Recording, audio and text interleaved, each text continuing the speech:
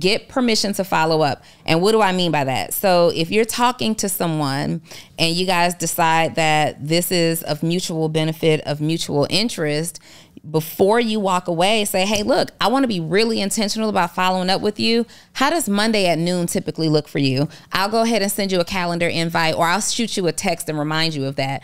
When you get permission to follow up, it makes people feel like they have to respond. Like, I asked you if I could follow up. You said yes, and here I am.